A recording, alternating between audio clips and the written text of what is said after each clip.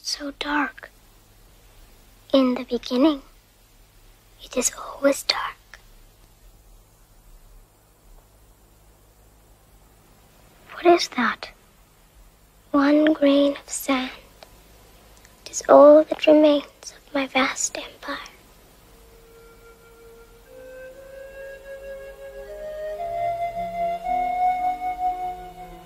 Fantasia has totally disappeared?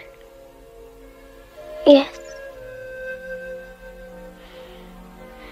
Then everything's been in vain. No, it hasn't. Fantasia can arise in you, from your dreams and wishes, Bastian. How? Open your hand.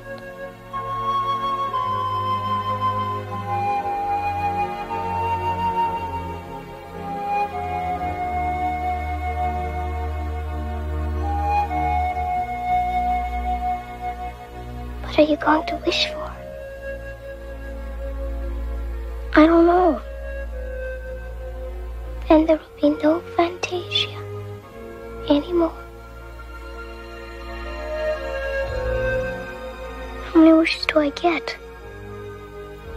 As many as you want. And the more wishes you make, the more magnificent Fantasia will become. Really? Try it.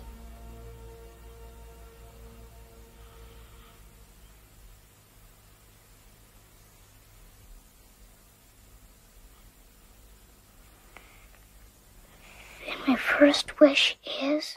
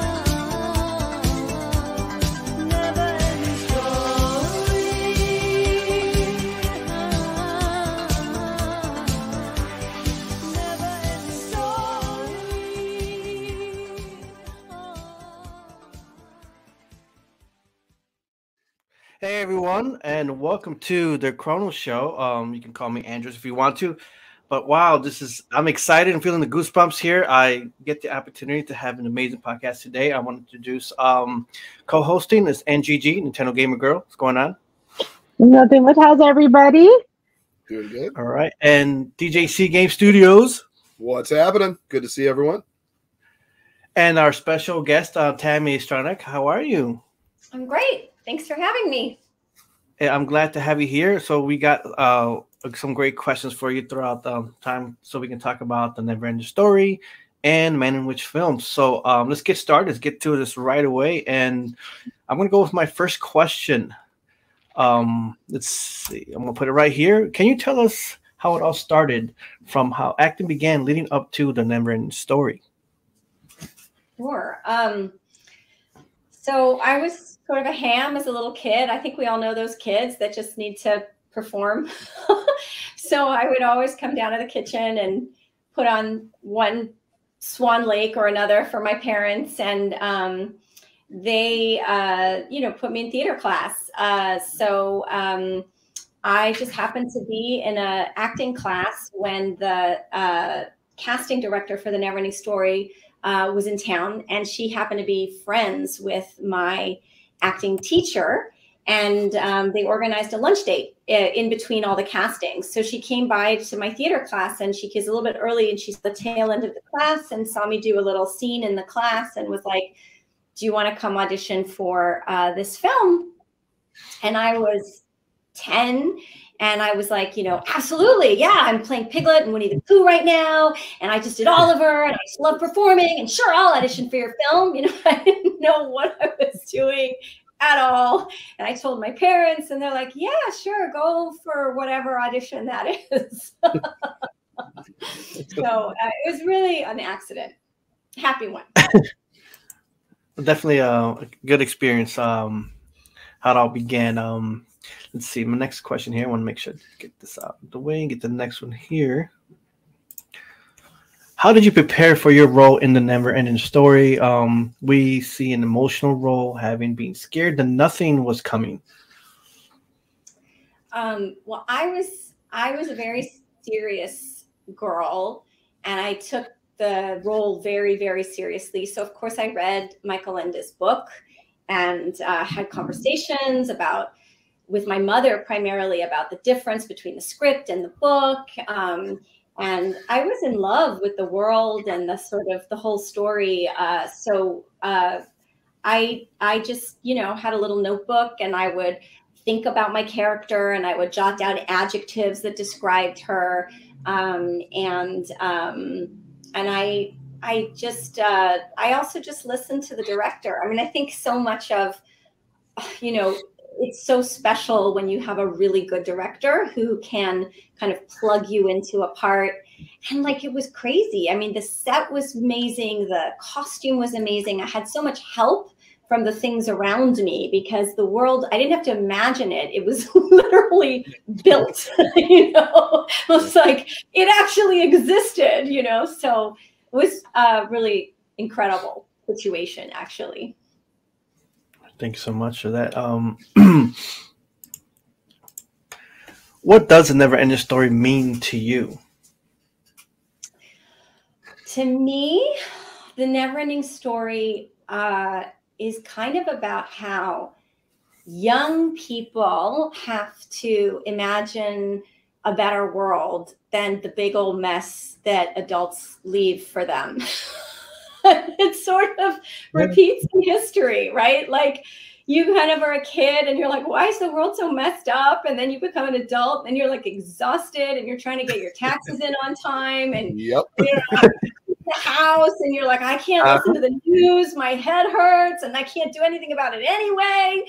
And you kind of lose the ability to kind of activate that kid in you that wants this world to be a good place for everybody. And the problem is when we didn't let that thing in us die, of course, the opportunities for change die with it. So to me, it's a really political story. It's about daring to dream for a better world, and daring the young people of the world to be courageous enough to tell us old people to just, you've had your chance. We're going to do a better job. That's what I think it's about. We all got to keep that kid inside of us, though, Yeah. Right. It's about keeping the kid inside you alive. That's what it's about. And so it's political, but it's also just sweet. It's like laugh, cry, feel, have fun, play, like just don't goof off, just make people laugh. Yeah, like be with your friends, like don't ossify and become this grumpy robot that so much of adulthood is asking us. Exactly. It's like, it's really hard to keep the kid inside alive. It's a hard job. Yeah. Thank you for that. Can you remember your time on set with Barrett Oliver, Bastian, and Noah Hathaway at Atreyu? Did you guys have time to goof off and get to know each other? Yes, we did. We had a lot of time. We had a whole summer, and they were wonderful. They were super cute. They were so different. Barrett was really into his G.I. Joe figures and very sweet. A little bit shy. Noah was like very physical, like he would enter the room with like a backflip or something. Wow. And just like always running and moving. We had like a pool in the hotel where we were all staying in Munich, so we would hang out in the pool. And then super crazy, I guess in America people don't do this, but we were in Germany. So we would always go to the beer gardens with all the crew, and they let kids in the beer gardens in Germany. So because everyone just hangs out outside and drinks beer. So we were always hanging out with the crew at the beer gardens. And of course, like I couldn't drink, so I learned to do all these like tricks with like coasters, and like I have all these like weird like bar tricks with coasters from being at cool. months and months as a kid and just being bored out of my mind. But so we hung out. It was great. Thank you. Next question I have is for my guy Ryan Drayson. He cannot show up today. So what can you tell us about your careers in theater and dancing, your passion for dance? I have always loved theater and dance, just from the moment I could walk. And, it's interesting. I think that for me, I don't really care if a project is big or small. I just care if it's good. And so I just really wanted to spend my life in the theater. There's something about being with a group of people and making something happen together as a team. This is it. We're doing it right now, right? Like it's just there's this feeling where you bring something to life as a team that for me is the best feeling. And so I just loved it, whether it was dancing or whether it was acting, whether it was for 60 people in a little theater, or whether it was a big tour in Europe. Like I just really like that feeling. So I was just always chasing it. And that would be my final question from me. And I got the next set of questions from NGG. Let me get this one out of the way. Hi. If you want to go ahead. Okay. So my question to you is, when you were filming the movie, did you know that this was going to be a very popular movie, or did you have no idea? I had no idea.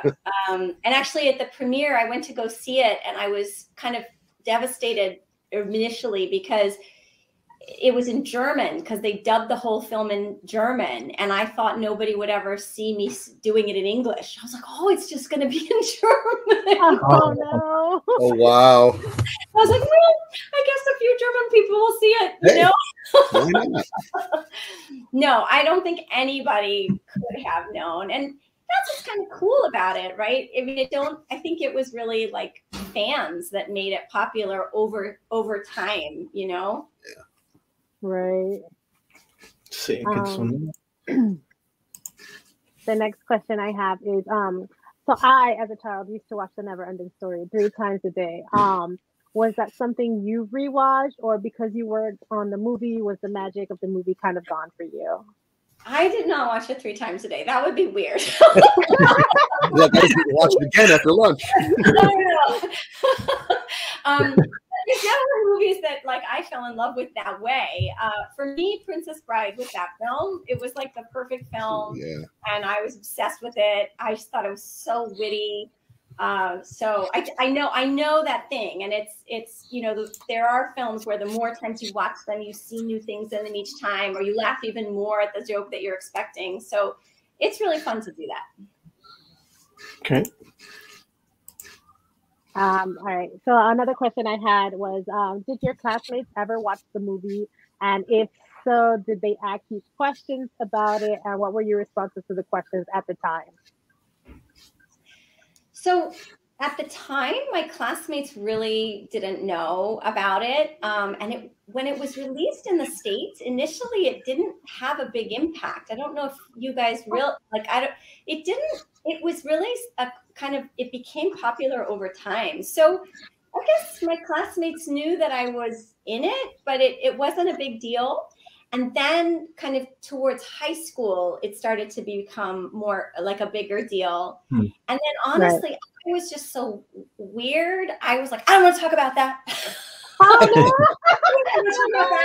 Because I just want to, you know, when you're in high school, you want to fit in. You just want to be like everybody else. You want to be different. Well, maybe some people want to be different, but I just was like, I just wanted to be one of the gang. So basically, you know, I was like, oh, don't ask her. She doesn't like to talk about that. So I never talked to anybody about it. Oh, wow. And then I came to New York and I became a dancer. And I didn't even put it on my resume because dancers don't care if you're the, like, either like they want to know if you can dance. They don't know if you can sit, you know? So, and so it wasn't even on my resume. And then I had like this whole dance career. Nobody knew. Wow. That's cool though. It's crazy, right? Yeah. And then somebody contacted me about a Comic-Con and I was like, what is that? Oh boy, yeah, right. And they were like, well, Noah's going to be there. And I was like, oh, that would be so fun to see Noah. I haven't seen him in so long. And I went to the Comic-Con and I was amazed by how many people still cared about the Never Ending Story. I couldn't believe it. And it was moving, and people were like, it inspired me to be the first person in my family to go to college, and inspired me to become a chef, or, you know, like, I don't know, they had all these stories about what the story meant to them, or that they were bullied, and it gave them courage to face it. And I was like, I'm so crazy that I've been hiding from this thing my whole life that is actually really special to be a part of, and maybe I should stop hiding. Yeah. We're hiding. That's a good idea. Yeah. Wow, that's Okay. amazing. That's your final question, NGG? So I guess, yeah, my last question about the Never Ending Story was, acting something you wanted, or was it something your parents wanted for you in the very beginning? Acting was something I wanted. Definitely. My parents were archaeologists. Oh, wow. And they were just very academic, and they were mostly interested in the sort of ancient civilizations thousands and thousands of years ago. Like whatever's happening now is completely irrelevant, you know, but what was happening for the Zoroastrians at the fire temple was the thing. You know? Wow. They were completely, you know, incredibly wonderful, smart, dynamic people, but like, my world, like acting and dancing, was not their world. So it was really neat. And I think that's actually one of the reasons I didn't continue in film, is it was so overwhelming for my parents. They were like, how are we supposed to navigate our child through Hollywood, you know, when we have to actually think about, you know, Cyrus the Great, and I have to finish this paper, you know, like it was like, there was no way they could even understand the pitfalls of Hollywood. You know, as a kid, I think there's kids that make it through Hollywood really well. And, you know, Sarah Connolly's an example of like a young actress who's just done a brilliant job, or Natalie Portman. But there's equally so many stories of people who didn't have the right protections around them and kind of were turned into meat, and exploited, and ended up feeling really burned. And I think they just were so nervous that that would happen. So I redirected my focus into dance, which was a kind of smaller scale thing. And I loved it. I loved it equally to theater. And then I just kind of got sucked into the dance world. And dancing is, I mean, everybody knows that dancing's fun, right? You go to a party. Yeah. That's my job. I dance. I was like, well, why didn't you? I dance as a career. Dancing, like I don't know, dancing. But like I was having so much fun. But then I kept on creeping into plays in New York, and then I ended up in a theater company for 7 years. So acting just kept on I just kept on doing plays and getting pulled into plays, and then I was secretly harboring a wish to do film again, but I was sort of like, oh, that's impossible. That's crazy. Like, I'll just keep doing what I'm doing. Right. I wanted to slip in something real quick, mentioning your parents were archaeologists. Is that where you followed into a little bit of footsteps, being a professor as well? Definitely. My father was a professor, and I think, you know, it's so much easier in a way sometimes to kind of do the thing you've seen and you know. So I was a professional dancer for 20 years. I ran my own company in New York, and we toured everywhere. But then eventually I wanted to have a baby, and this thing called health insurance. I don't know if you've heard of it. So I don't know. I just was like, maybe now at, you know, almost 40 while I'm pregnant, I should get that. So I got a full-time job as a professor, and it was fabulous. I really loved it. I ended up teaching for 10 years. At Marymount Manhattan College, and I taught choreography primarily and improvisation. But yeah, that's definitely sort of my roots, and so I felt very comfortable doing that. Well, thank you so much for that, DJC. Oh man! And by the way, Nintendo Gamer Girl, like there was movies I watched like back to back every day too, like Back to the Future and Ghostbusters. So I understand that. I do understand that.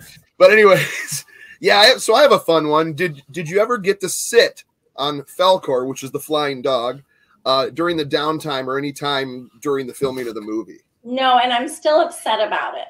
Oh man! I'm surprised you guys didn't sneak up, like after the crew's starting to clean. You just kind of sneak over there, and they probably was like guarded. This was such a huge production. There were so many people. You know, you had like 3 people ushering you into every corner. But it's interesting. I'm going to the Bavarian Studios in May. They invited me. There's a documentary about the Neverending Story being made. It's called Life After Atreyu. And they asked if I would come for a private tour of the Bavarian Studios to do some filming for it. And, you know, why not? So I am going to ask. Do it. Yes. Yes. Get a picture. This is your time. Your time to ride Falkor. That's so great. I really hope you do. That's so great. Oh yeah, this is a good one I wanted to know. So during the dramatic scene, I want to know, were you actually crying during the final scenes? And are you able to kind of muster up and cry when you act? Yes, I was definitely crying in the final scenes. Wow. I mean, acting is really hard, and there's so much more to it than crying. I mean, but I basically could cry pretty much at the drop of a hat. I get sad really easily. Really easily too. Well, right, yeah. Well, you seem very happy, so it's just there. Well, that's cool though. I mean, but it's like so like just to see that, it was like so. It was a great performance, you know. And I know you were a very young lady. You were what, 11 when you made that? Yeah. But that was just like, it was such an emotional part of that movie, and it made it such a solid scene. It was that's just amazing. That's cool. I mean, I think the reason that I loved acting as a kid, because you asked me if it was my parents or me, and it was definitely me, is the only place I didn't feel like a total weirdo was when I was acting, because in life I would like see, you know, roadkill, and it'd be like 2 hours of crying in the car. And my parents and my sister were like, oh, you just stop, you know, and then this happened. I was like, oh, it started again, you know, like, and so in life, it was like, I was constantly trying to like not be emotional and just like, okay, I gotta like hold it together, like these other people around me, and you know, not be me. And then like you got into like a show, and it was like, oh, you can feel things like just really easily. And I was like, I can. And they're like, well, that's good. And I'm like, it is. Like, that's a really good thing. So, you know, I think for me, it was just like home. It was like the way that I'm built finally wasn't a problem. It was actually good. So it ended up being a good trait to have, like, for that industry at that time, you know? Yeah, like I'm sure, like, if I wanted to be an emergency medical doctor, not a good trait. No, you'd be like, oh my God, I got some news for you. It's my emergency. The doctor's crying. We're gonna need to take oh my God, what's the news? She's crying. Yeah, that's awesome. Let's see. Next question. Oh, there you go. Oh yeah, do you still keep in touch with anyone from the original movie cast? So as I said, I see Noah now, and it's been really nice. I tend to do the Comic-Cons when he's going, because I know he's going to be there. So we tend to sit together, and it really is so lovely to be together after all these years. And he's really gracious when he meets people. He's very giving, and I think it makes people excited to see the two of us together. It's like, oh yeah. So that's been really nice. It's kind of been a couple years now where we meet up every couple of months at a Comic-Con event. Nice. That's so great.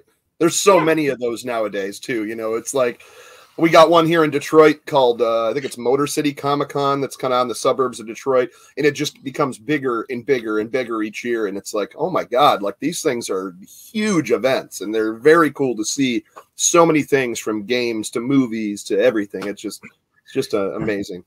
Totally. And okay, the fourth one was, what was your audition process like when, and how did you get this? But you kind of did say how you kind of got the part, but I like when you went in to do your audition, like what was that like?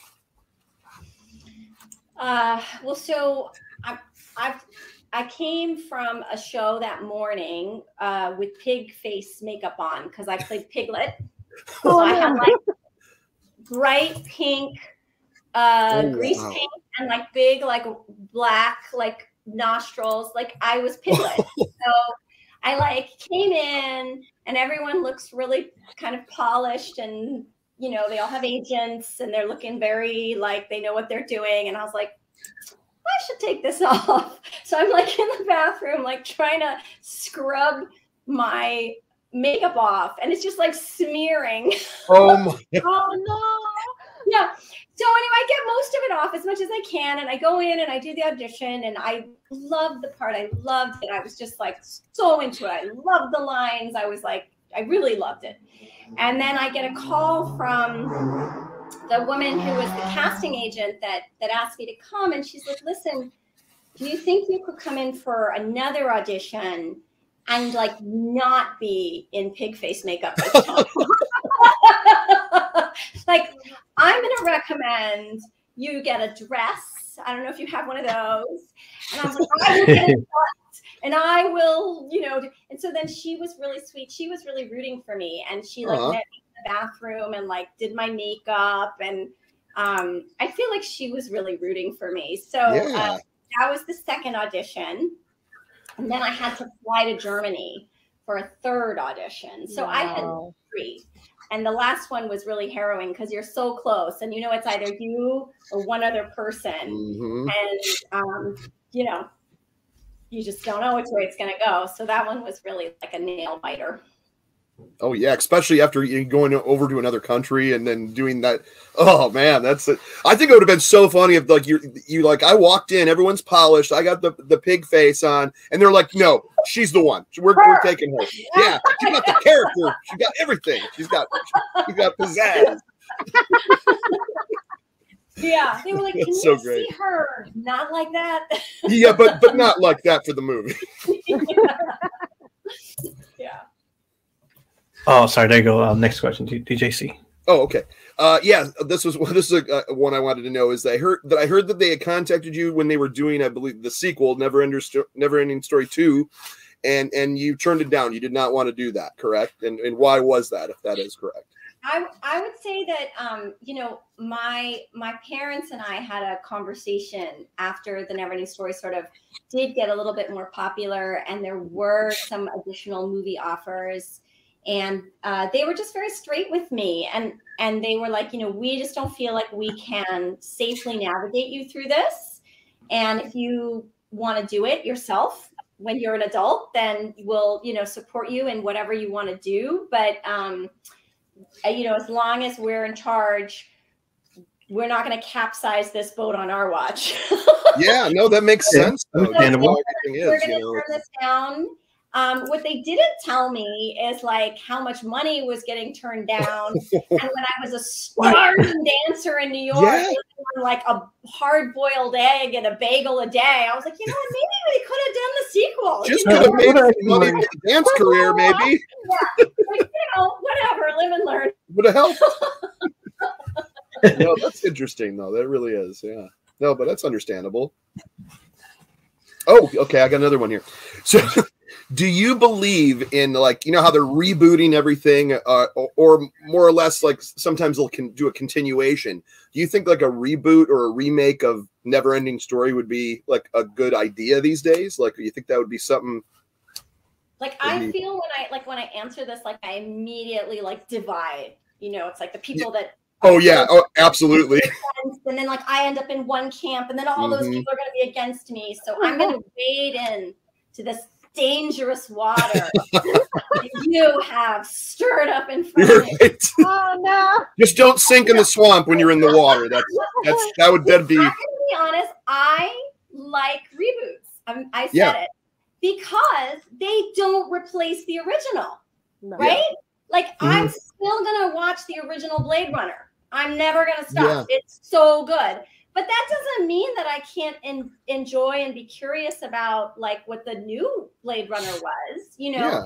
Yeah. And to me, it's like, as an artist, I believe in creating things. I believe that every person, if they can, it's such a privilege and such a spiritually fulfilling thing to just make stuff. Like the video you made today. Just to create, yeah. You know, just making stuff is so cathartic, and this act of like bringing something into the world, this act of bringing yourself in a literal way into the world is so, it's exciting. And as a teacher, that was my mission, is to get my students to make things and be creative. And I've made things my whole life. So like the idea of saying like, no, you can't reboot it. Like it just doesn't, it doesn't work for me, because I feel like, isn't the mission of like the Neverending Story to like use your imagination and reimagine Fantasia, right? Like every person's supposed to like bring themselves and imagine. And I don't know, there's not like three geniuses and we're just going to let them be the ones that are the, you know, the get to make it. Very true. Yeah. So I'm a reboot person. I heard they're rebooting Labyrinth. Did you guys hear that? Oh wow! No. Yeah, I was just talking about that today. I love Labyrinth. I love it. And, okay, yeah. And we used the Jim Henson Creature Shop puppet. I was just going to bring that up. That's so awesome. They're doing that puppet, and like I'm losing my mind. Like I'm so excited for this reboot. So I'm sorry, people who don't like reboots. I'm sorry. Yeah. No, that's great. Some like, some like. Great answer.